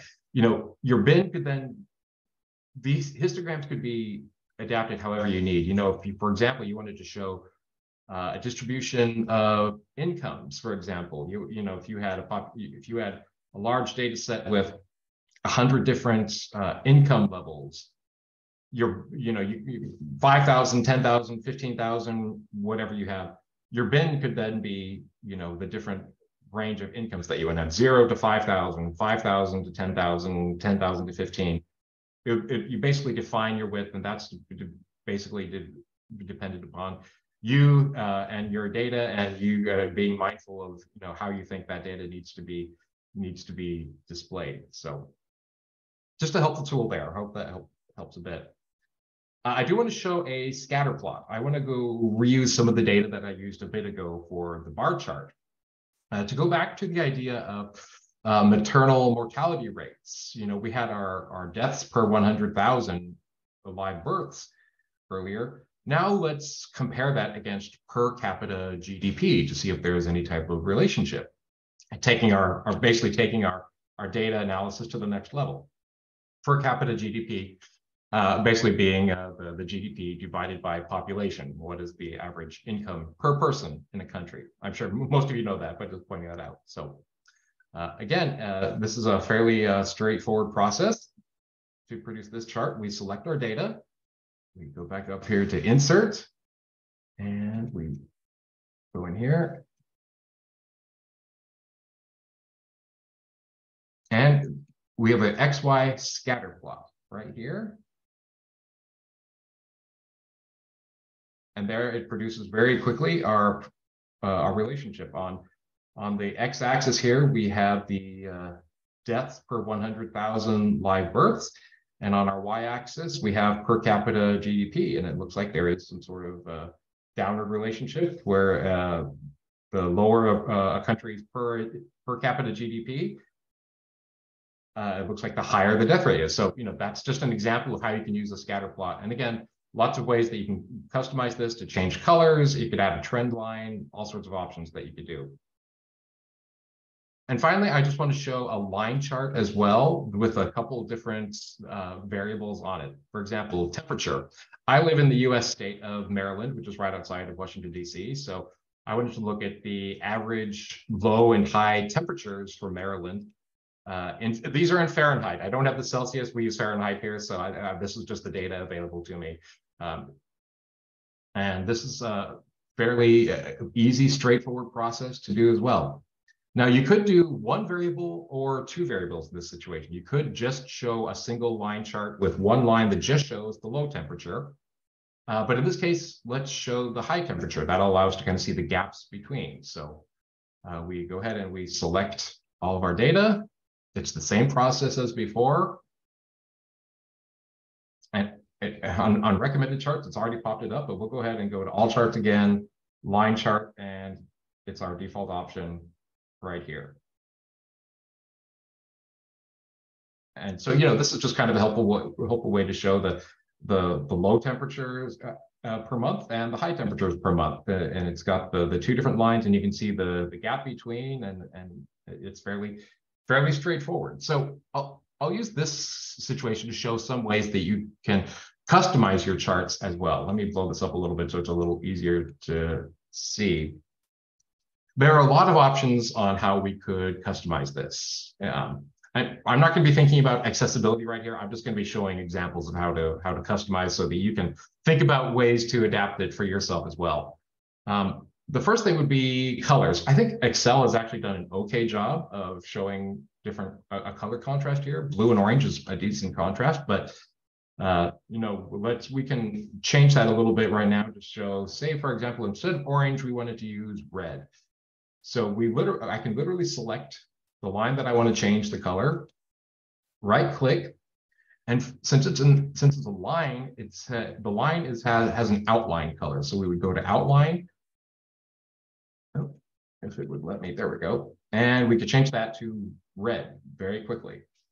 Easy to do. And say the blue, we just didn't like that shade of blue for some reason. Oh, it doesn't look cold enough. We can look a colder shade of blue. So there we go. We very quickly changed our colors, and that took seconds to do. And there are a lot of other ways that we can customize this as well. Say, for example, we didn't want to have the grid lines. I think the grid lines are somewhat helpful in this case, but just as an example of, well, we didn't want to have grid lines. When we left click on our chart here, we have 3 different options that pop up here. This first one is called chart elements, and it's always one of my best friends. It allows you to make lots and lots of tweaks. You can add or remove axes. In this case, I think the axis is helpful. You can decide whether or not you want to have a chart title. Your data labels can be listed on there. Your data table can even be added on here. You can have your legend. You can decide whether or not you want to take off the legend, which in this case, the legend is low temp versus high temp. But so say, for example, we didn't want to have our grid lines. We can easily take that off, and it's immediately a cleaner looking table right away. But say we wanted to make some adjustment to our axis. Right now it's showing everything from 0 to 100, which is helpful, but we don't have any data that goes anywhere down to 0 or anything up to 100. So we can very quickly adjust our axis as well. Oh, I just saw a question pop up. Oh, okay. So when we left click over here on the axis, it's over here, which is the temperature. Then when we right click, we can format our axis. And the bounds is the interesting part here that we want to think about. Right now, our bounds our minimum is 0 degrees. Our maximum is 100 degrees. Well, we don't have anything that goes down to 0. So, let's say we want our minimum to be, we don't have anything lower than 20. Let's say 20 degrees. And our maximum would be, we don't have anything above 90, so we'll say 90. And again, I'm not saying this is the best way to necessarily show it. I just want to give you examples of how you can show the differences in your scale and in your chart. Ultimately, this is your chart and your data, and you get to display it however you think is helpful. So when we go back here, our legend is currently on that shows our low and high temperature as well. So right now it's here on the right. You can see the low and high temperature, and that looks fine. But say for whatever reason, depending on the formatting of your presentation, you needed it to be at the bottom. Your boss says it has to be at the bottom. Well, that's fairly quickly and easy to do. You click this little arrow over here, and it allows you to put it wherever you want. You put it at the top, the left, the right, the bottom, whatever you want. So, I mean, that's been what, 1 minute of customization, and we've already been able to make a lot of different changes. I'm not saying these are better or worse. I'm just saying this is how you can quickly and easily make tweaks. Now, another helpful thing that I mentioned earlier is chart titles. Chart title is not a compelling title for a chart. If you decide you don't want your chart title, when you go up to this chart elements here, you can unclick the arrow, this box that is checked for chart title, and you can remove it altogether. Or in our case, we can just make a quick change to it. So changing the chart title is extremely easy, and I'm sure many of you already know how to do this. We click on our chart, and then we click on the chart title itself here, and it puts the little box around it. When that box is around it, that's its way of saying that you can now make edits, and you can make edits. You can select your chart title, and then you can very quickly and easily adjust it. Type whatever you want. Figure 1, average temps in Maryland. Not saying that's a good title or a bad title. I'm just trying to show an example. And then say you wanted to go to the next step even further, and you wanted to make the chart title bold and italics, for example, to make it pop out even more. You just select all the text in here, which you can either double click for all of that, or you can physically select all of it. And when you go up here under the Home tab, you have your options for your text. Right now it's size 14, it's not bold, anything like that. Say we wanted to make the color, dark blue, and we wanted to make, you just select the color of your text here. And we wanted to make it bold and italicized. And there we go. We've got a customized title to help with telling your story. One thing that I don't really like in Excel is that it doesn't allow you to adjust the width of the title to go all the way across. That it's just kind of a default option. You can adjust the location of your title. You can move it over, for example. Like I've selected it and I'm physically dragging it over here. Say we can move it over here. But say we had a longer title, it won't allow me to basically make the width go from all the way to the left, all the way to the right. It doesn't allow us to do that, unfortunately. So, you know, we have some limitations, but say, for example, this here is a little bit more of a compelling title than chart title. So just some things to get you thinking for how to present your data.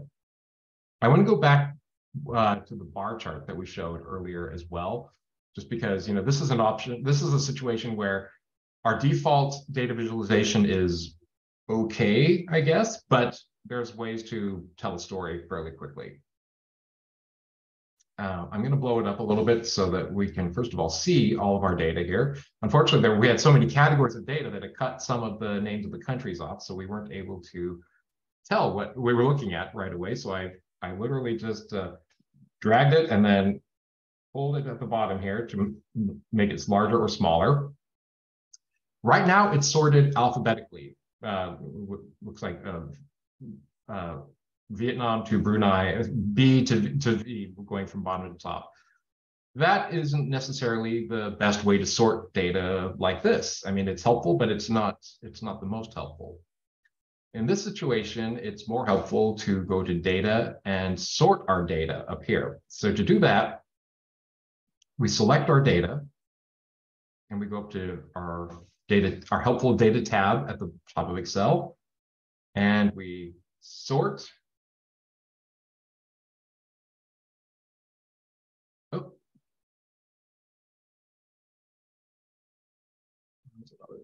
So we sort. Oh, I know what I did wrong.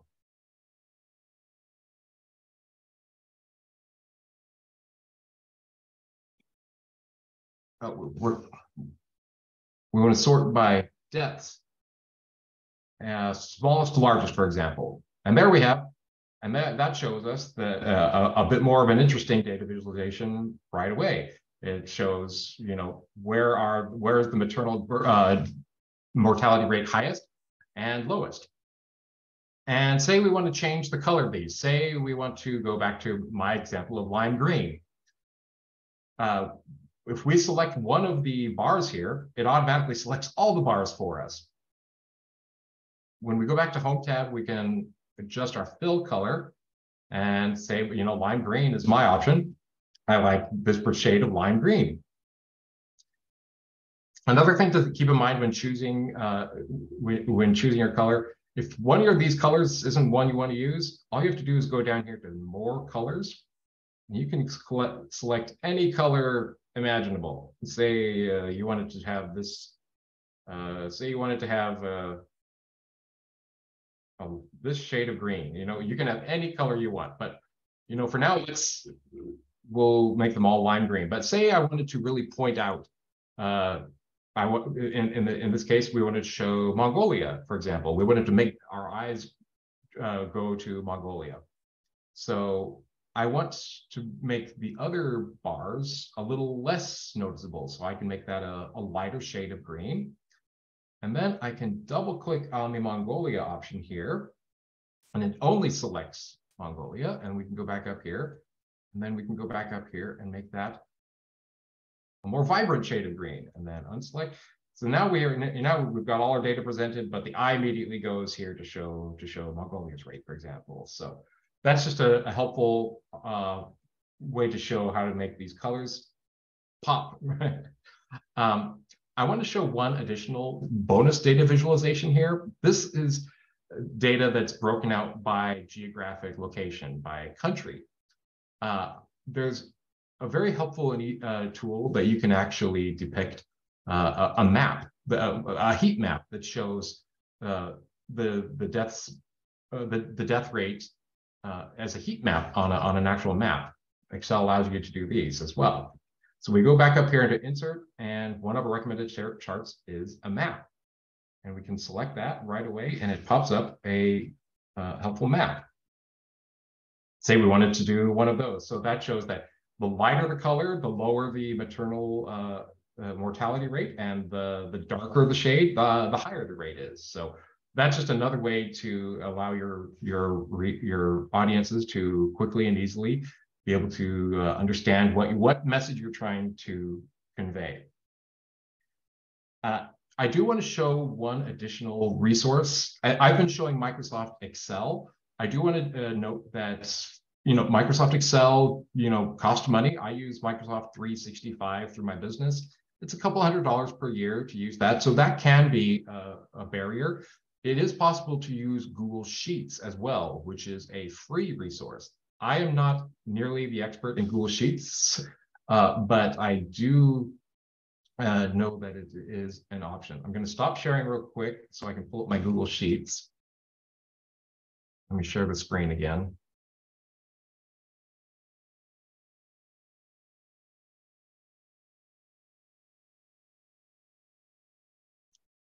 So this is going back to the option of the pie chart that I showed earlier, the same data that I presented in Microsoft Excel, but now we're in Google Sheets. It's just as easy to produce pie charts in here in Google Sheets as it is in Excel. We select our data, we go into Insert, and then we click Chart. And it knew right away that we wanted a pie chart. Under chart type, we could go in here and select whatever chart type we wanted here, but in this case, Google knew that we wanted a pie chart. And then we can make our customizations. Say we wanted our background color to be red for some reason, or blue, or whatever we wanted. We don't want any of that, but our border can be adjusted here. Our fonts can be adjusted here. All sorts of things can be adjusted very quickly in Google Sheets. So there's lots of options in Excel and Google Sheets. The point I'm trying to get across here is that you just have to be willing and able to spend a few minutes to go beyond the defaults. This is your data. It's your story that you're trying to convey. Be creative and see what you want you can create. So yeah, I think that was the end of the demonstration that I had. I know it was kind of a whirlwind trip, and I know that a lot of you probably know a lot about this already, but I just wanted to show some of the helpful tools to take your data to that next level. And if any of you have any questions, I know I'm approaching the end of my time, and I know it's getting late there as well, so I don't want to drone on too much longer. So thank you all for your time. If you have any questions, I'm happy to help if I can.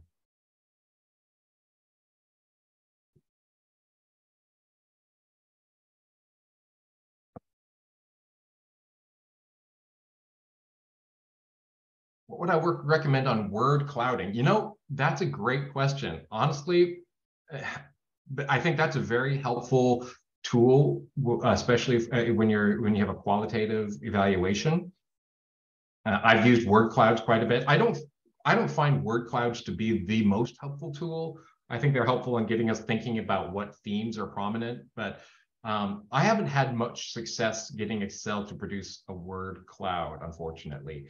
I've had to use more sophisticated systems like NVivo or Deduce, or I'm currently using MaxQDA. There might be some other helpful resources out there. Tableau would probably have a way to do that, but I just don't know the best way to do that in Excel. Yeah, unfortunately. I hate when my answer has to do that. Do I study Python? No, I have not had a chance to study Python. I'm a generalist, honestly. My training is in the humanities. Honestly, I kind of got into evaluation later on, but no, I have not had a chance to study Python. That might be a good way to use word clouds as well. I don't know if Python can use word clouds as not, but Python so many of these other more sophisticated systems are definitely other options.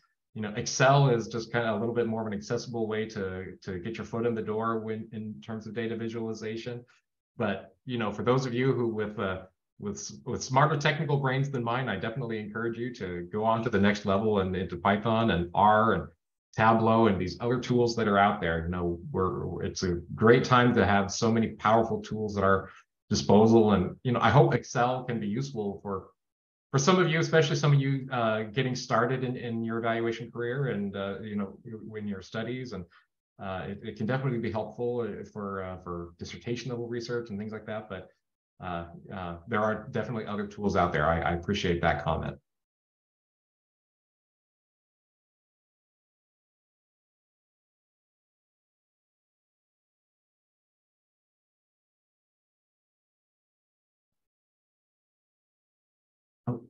And the screen share there. So if nobody else has any questions, I can turn the time back over. And I know it's late there, and I appreciate you allowing me to be part of your evenings with everybody. It's been wonderful to get to know all of you, and I wish everybody the best.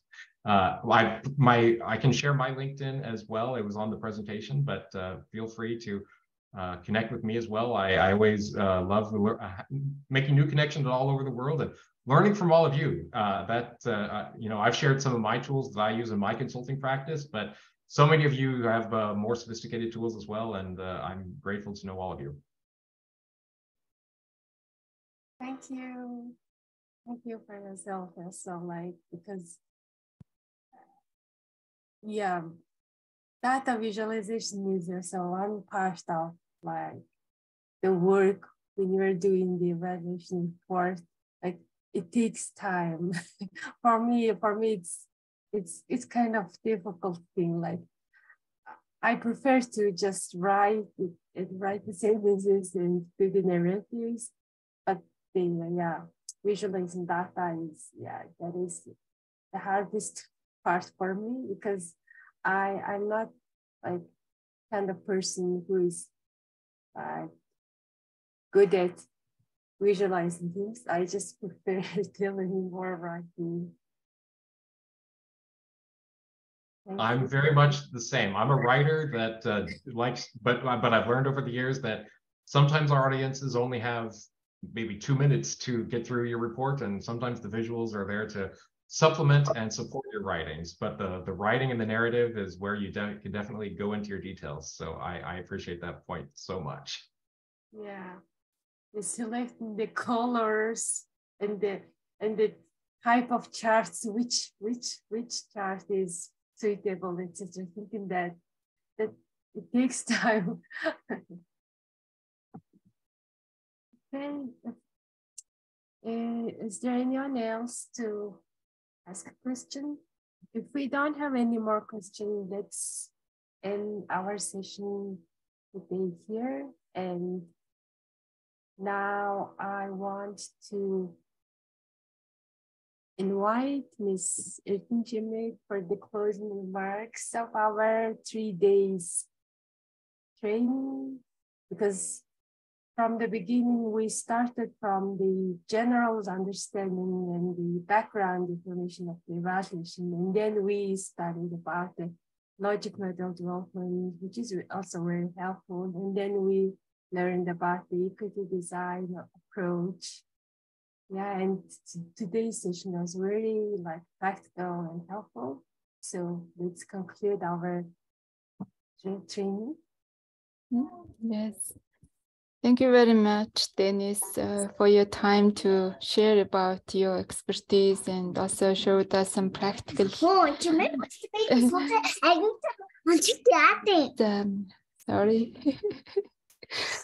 Sorry, some noise from my daughter. Yeah, so we really much appreciate your contribution to our capacity building session, and to also Seth for the very innovative tools that you demonstrated for us. And thank you very much, Olga, for facilitating, for being a great facilitator for these 3 days, and for all our interns and those who attended the session for 3 days. So here we conclude the first capacity building workshop we had in collaboration between Mongolian Evaluation Association EvalYouth Chapter, American University. And I hope it will be the beginning of many more in the future. And then we look forward also to the eight series of capacity building workshop in May and June. Also the Mongolian evaluation case competition and the summer boot camp. In all of those, we will be also partnering with American University in some way or another. Without further ado and many more words, it's quite late here. And then, so I would like to thank everyone for starting this journey. And then I wish all the best for your learning. And then do not be discouraged. It's a good process. It's a process that we all learn together in this boat. And so I encourage you to stay tuned with our social media channels and have a good night, everyone, and have a good day, Dr. Peters, Dennis, and Seth. Thank you very much. Over. Thank you. And I also want to ask everyone open their camera and share your thoughts and feedbacks and comments about the and like you can share what was your takeaways from our training, etc. So anyone who want to share your thoughts, please welcome.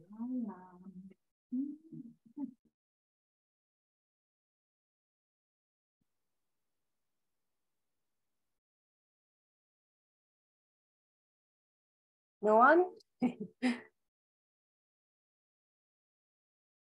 which means what? It was bad? Okay, so yeah, we will do the photo session again. Before the photo session, I'd like to ask everyone that we will collect the post-training feedback from you guys. So please fill out our form before Monday. It would be very helpful for us to improve our next sessions and next activities and learn from you guys. So I just shared the link of the post-training survey here, and I will also send you guys it through an email. So please fill out this form. Yeah, so let's do the last photo session here.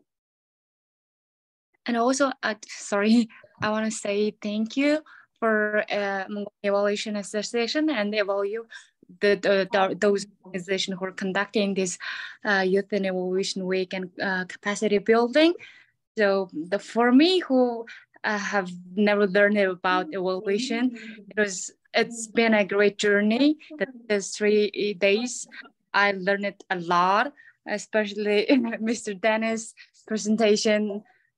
That Excel visualization was great. Like I can use it in many ways. Like even like not in the monitoring or no evaluation, like project, or I can use it in my daily life. Like I can use it in my work. So thank you.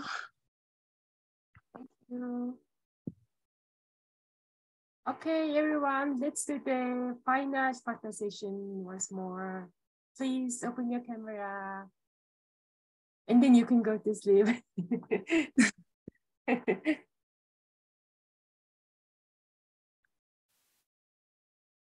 Okay, do we have everyone with their cameras on?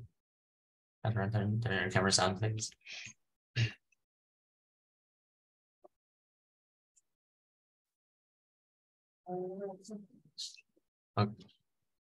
Okay, I'll take a picture on 3, 1, 2, and 3.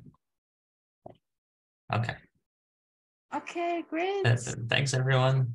Yeah, we did it. Thank you very much. Bye, Fab. Bye, Fab. I'll stop the recording. Yes. Bye, Fab.